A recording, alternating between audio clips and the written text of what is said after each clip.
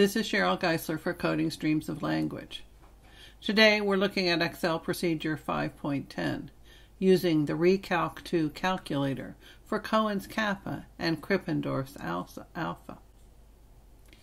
Here we'll be working with an online calculator to calculate corrected reliability for agreement data using both Cohen's Kappa and Krippendorf's alpha.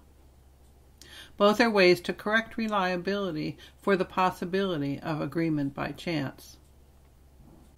This calculator only takes data in numeric form in a file using the CSV format, which I have already created, as shown here.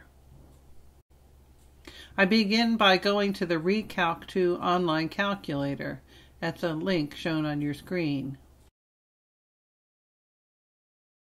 I choose a file and select the CSV.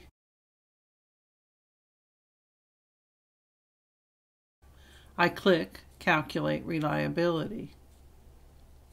And here we see the results. For simple reliability, 73%, Cohen's Kappa at 64%, as well as similar results, 64% for Krippendorf's alpha. To learn more, visit the WAC Clearinghouse at the link on your screen to download Coding Streams of Language for free.